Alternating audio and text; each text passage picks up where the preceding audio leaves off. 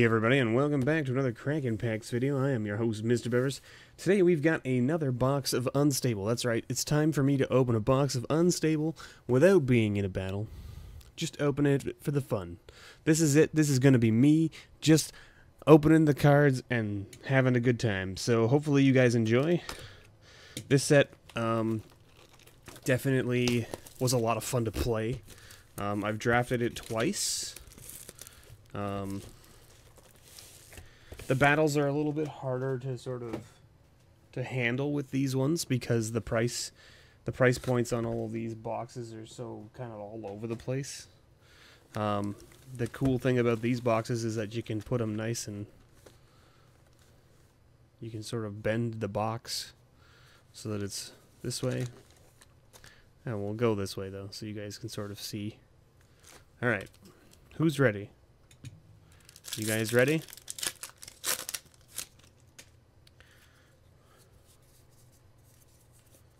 Alright. Knight of the Kitchen Sink. A Shelliphant. Rumors of My Death. And we got an X to start things off. This card is really cool. It's also quite rulesy. So it's as long as X is in X's owner's opponent's hand, X's owner may cast X and activate X's abilities. That opponent can't cast X and plays with his or her hand revealed. So you can play X from your hand for 2 mana. Then you can pay 2. Yeah. So the idea is that you put it onto the table, and then you pay a black and a blue and tap it, and you put it into your opponent's hand. Then you can start paying 5 to cast other cards from their hand. So it's kind of a super weird card, but also neat.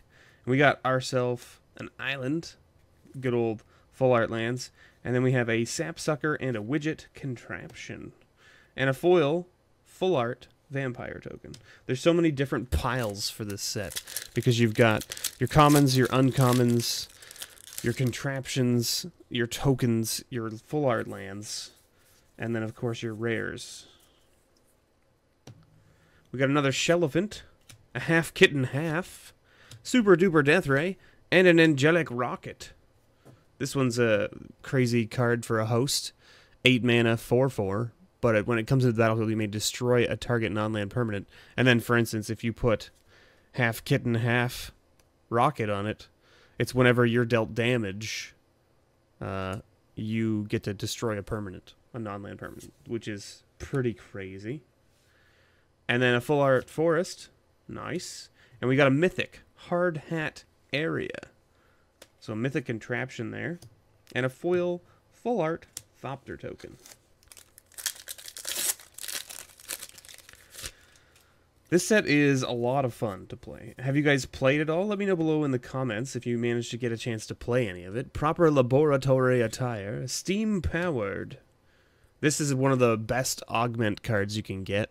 And the reason being is because it's literally just a pay a mana cost of 5. So 5 of any color, and it activates whatever the second half is, which is amazing. Because a lot of the times the triggers are, you know, when this happens, or if this happens, or if this thing happens, burn, right? This is you just pay 5 and you can just do it. So it's like you don't have to worry about trying to trigger it. You just have to, as long as you have the mana to cast or to pay it, you can just play it. And the fact that it's a 4 generic to put it means you can go on in any deck. So whether it doesn't matter what color you're playing, which is why it's nice. And then we got a Steam Flogger Temp. Ooh, we hit an Urza. I now have 3 copies of this Planeswalker. So I've opened 3 boxes of this set, and I've hit Urza every time. Full art Plains, Headbanger, Division Table. So let's talk about Urza and the Spirit token with full art. All black bordered token so far. Urza is crazy. You go over to askurza.com and you click +1, -1, or -6. And the way it works is it'll randomly generate you a plus ability, a minus ability, or an ultimate ability from any Planeswalker that had been printed previously. Sly Spy, More or Less, Aerial Toastmaster. Ooh, a foil Secret Base. This is an interesting card, so it's like it adds a mana of any color but it can only be spent on cards that have the same watermark. That's kind of cool. And we got a As Luck Would Have It as our rare. Hexproof. This is the one where it's like, you put a luck counter on here. So you roll a die, and then you put a number of counters on it equal to the result. If there's 100 or more on here, boom. And it's whenever you roll a die. So if you build a deck around rolling dice, you can get there pretty quickly. Sundering Fork, Buzz Buggy as our contraptions, and another black bordered token, which is an angel with full art. My goodness, looks so pretty. The foil tokens, they really went above and beyond in this set with the tokens. Like, just phenomenal. The fact that they put the art on the back as well to make it a full art, so that if you don't like the foil, right? Like, because there's a lot of people out there that don't like foils. I mean, there's a lot of people that do like foils, but there are people that don't. Sly Spy again. 5-fingered Discount. Slaying Mantis. This card is hilarious. Every time I've seen it played, it's never hit anywhere near the table, or not necessarily the table, but nowhere near like the opponent's side of the table. We got another foil, a foil Squirrel Dealer. This card, I hate this card, because there are people out there that love squirrels. And as soon as someone finds out that you love squirrels, every time they play this card, they'll ask you. It doesn't matter whether you are, like, they could play 4 copies of this, and they'll ask you every time, because they know that you're going to say yes. Damn people gaming this system.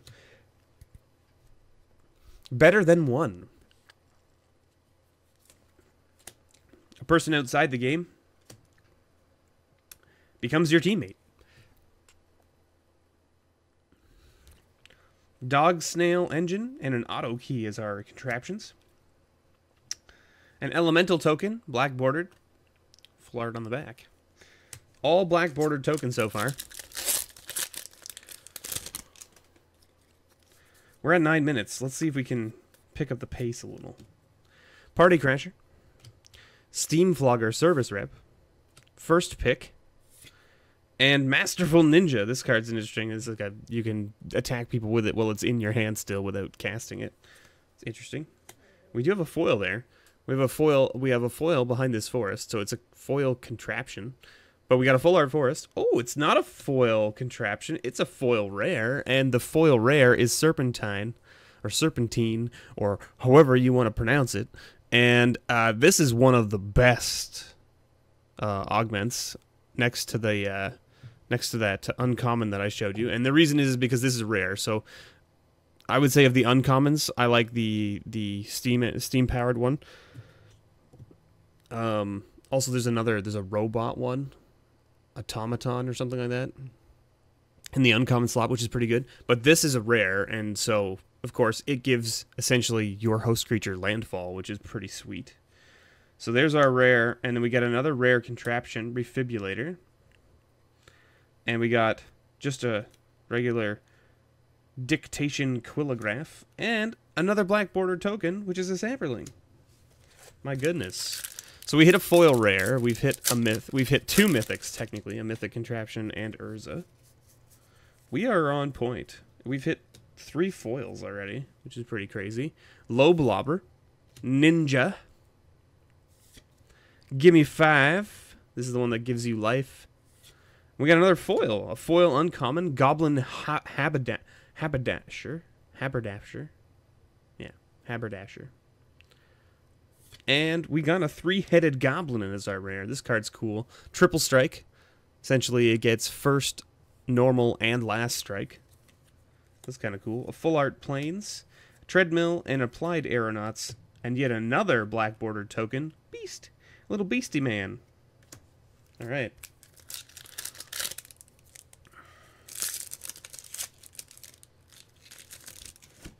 What else we got here? There's our Rhino. Kindly Cognition. Contraption Cannon.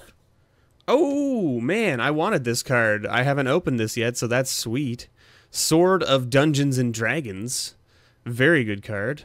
Equipped creature gets +2/+2 and has protection from rogues and clerics. Whenever equipped creature deals combat damage to a player, create a 4/4 gold dragon creature token with flying and roll a d20. If you roll a 20, repeat this process. Crazy nonsense. Very cool card, though. I'm super stoked that I got that. I play a lot of D&D. I don't play a lot, but I do enjoy playing D&D. Mountain. We got a foil contraption. So we got a foil boom flinger. And then an arms depot. And then a mandatory friendship shackles. And another black border token, elemental. Little elemental man. We've had black border tokens the entire way so far. Maybe we'll cut this into 2 videos of Unstable so that it's not super, super long. Steam Floggery, Inhumaniac, Crowstorm, Spike. There's Spike. So, this is the card that lets you basically pull in cards from outside of the game that are banned or restricted. So you want to play those banned and restricted cards that you can't play anymore? You just play Spike in your commander deck, and then there you go. Boom. Done, right? Oh, Spike might be banned, actually. I don't know. Swamp, Full Art Swamp. I think that's our first swamp. Guest List Rare, so another rare contraption. Lackey Recycler, and another Full Art token, Black Border Zombie. Boom. There he is. So far, all black border tokens. Pretty crazy.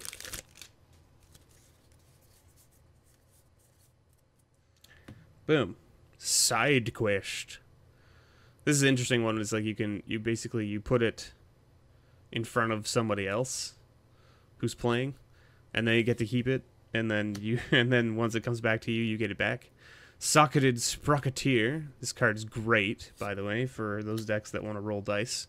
Inhumaniac. And Animate Library. This is the card that DTN was looking for.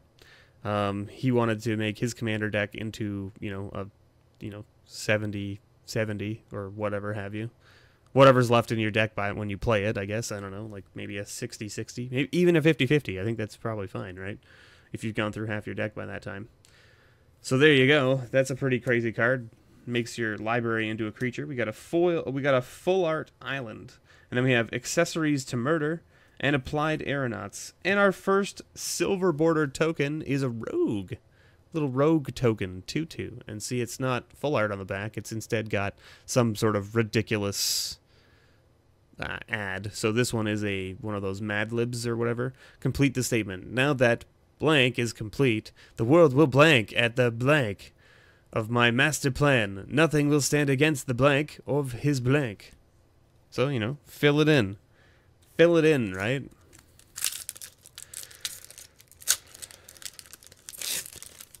Alright, what do we got? There's some garbage here. That's what we got. Okay, Party Crasher as our first uncommon. Overt Operative. Socketed Sprocketeer. And the countdown is at 1. This is an interesting card, too. It lets you play basically a sub-game in your game, except that you both start at 1 health. So you both start at 1 health, and you play a sub-game. And so basically you set all the cards that you already have in play and everything off to the side. Not necessarily off to the side, but you can leave it just where it is. Then you take your deck and you draw 7 new cards, and you play another game where you have you're basically starting from scratch. It's a ridiculous card. Someone played it against me in one of our drafts, and yeah. It didn't go well for them. I murdered them. So that was good. Forest. Ooh, good old Forest. And then another rare Record Store with a Buzz Buggy. Ooh, and we got a Stormcrow token. A foil Stormcrow token. With, how many crows do you see? Avian perversions. Alright, we have, a bunch more packs still on this side, so maybe we will cut this into 2 videos since we're at the 15-minute mark already. Garbage Elemental, Monkey, Super Duper Death Ray, and Modular Monstrosity. Now, this was a card that I saw just recently, got posted on I think someone posted it to Mark Rosewater's Twitter or something and was like, can this card take on like the new stuff from Rivals of Ixalan, even though the cards aren't out yet because they've been spoiled? And he said no, it has to be printed, which means the cards have to be out. The cards have to be out and usable by the public before you can use it. So there you go. But that doesn't mean you can't use a lot of other things. Generic recombinator and an auto key. And we got another silver border token, Fairy Spy. Ooh, look at that. We need your genius. So there's your 5 factions, basically. The Order of the Widget, Agents of Sneak, League of Dastardly Doom, Goblin Explosioneers, and the Crossbreed Labs. Very cool, very cool. I like the fact that the ads they put on the back of the tokens, for the ones that are silver bordered, they just like kind of made like a bunch of joke ads rather than putting like actual ads. Steam Flogger Service Rep, Rhino, Contraption Cannon, and Very Cryptic Command. So here you go, and ooh, is this the good one? Draw a card from an opponent's library, copy target instant or sorcery. This is the good one, so there you go. We hit a very nice copy of Very Cryptic Command, so that's good. And we got a foil, or not a foil, but a full art mountain, Twiddle Stick Charger, Top Secret Tunnel, and a goat. A lawnmower goat. That's right. He's got like a lawnmower on the front of him that just feeds him grass. Who doesn't like a 0/1 foil goat, right? I don't know who wouldn't. Definitely, as far as I know, goats are high value in the meta of every format. Low Blobber, Squirrel-Powered Scheme, Teacher's Pet, and Graveyard Busybody. So all graveyards are also your graveyards. Graveyard, Busybody, Power, and Toughness are each equal to the number of cards with flavor text in your graveyards. So she gets pretty big. And also, then it allows you to do weird things, like reanimate things from your opponent's graveyards, because they're technically your graveyards now. And also Delve. You can exile their cards from their graveyard to cast Delve cards, which is super strange. Dual Doom Suits, another rare contraption. And then a targeting rocket. Ooh, a foil clue. Look at that clue. Look how beautiful that looks. The full art borderless tokens are just very, very beautiful. I mean, hell, like, all of the cards in this set are beautiful, to be honest. Like, just the art that's been done for, like, pretty much all of these cards is just great. Staff of the Letter Magus, or Magus. Hammerfest Boomtacular. Steel Squirrel. And By No Means. By No Means. It's an enchantment. Pay 2, remove a counter from a permanent you control. Create a 1/1 colorless gnome artifact creature token. Pay 2, sacrifice an artifact. Choose any kind of counter on counter a printed card refers to, and then put one of that counter on target permanent. Interesting. And we got a full art forest. Another rare contraption, Gift Horse. Mandatory Friendship Shackles. Ooh, there's our dragon token for our Swords of Dungeons and Dragons. Very nice. Very nice. Alright, what do we got? What do we got?